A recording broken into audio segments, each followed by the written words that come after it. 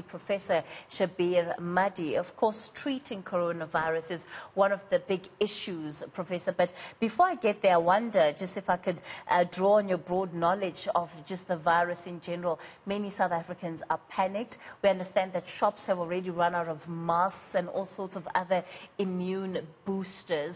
How should we be responding to the news of this confirmed case? Yeah, so thank you for having me. So without wanting to undermine the importance, the significance of this one case in South Africa, I think we need to be calm and collected in terms of our response, both in terms of the general public as well as in terms of politicians.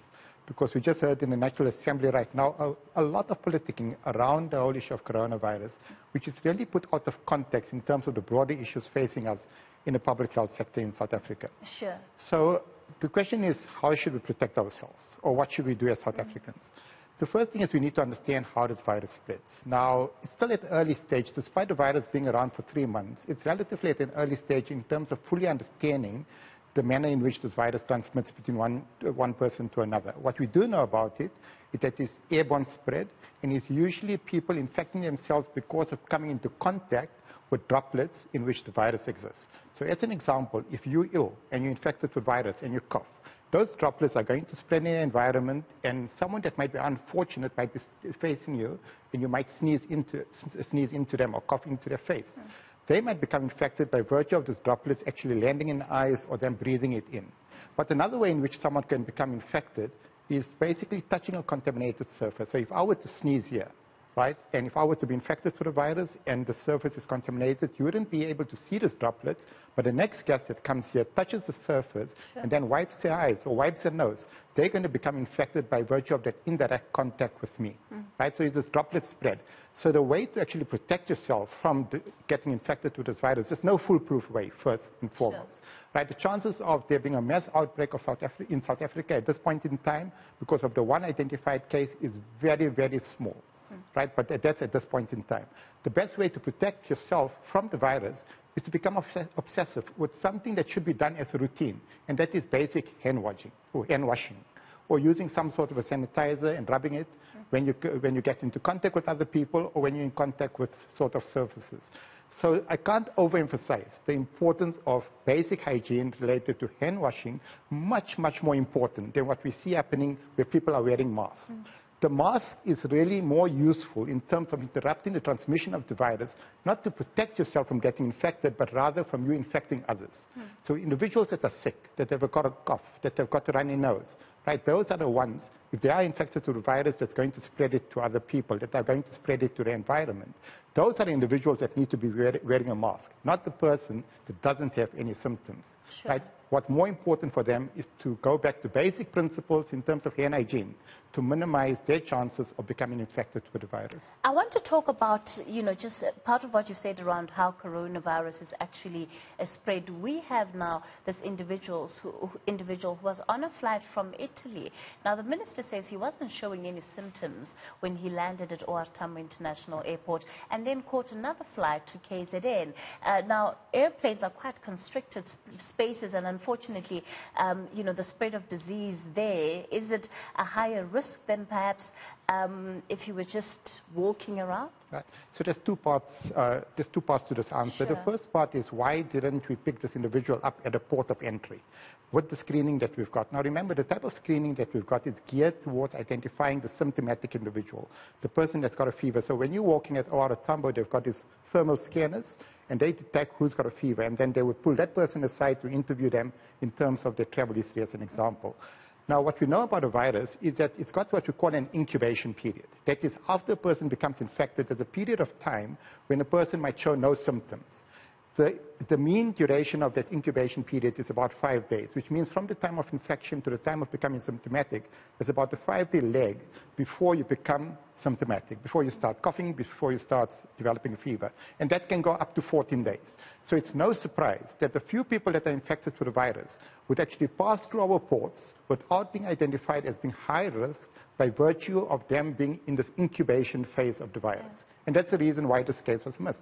And that's probably the reason why other cases might well have been missed already, even before this case actually entered the port. So that's the reality in terms of the limitations which are innate to the type of screening measures that we've got in place. And it's not unique to South Africa. It's global.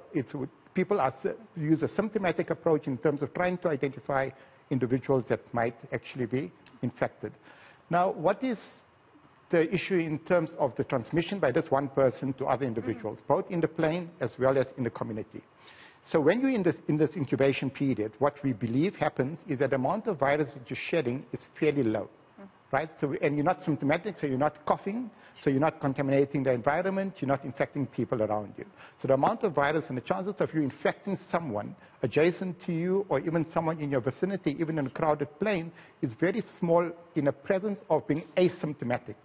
Right? Once you start coughing, what we know is that the amount of virus that starts occupying the back of the throat increases. Right? So a person becomes more infectious.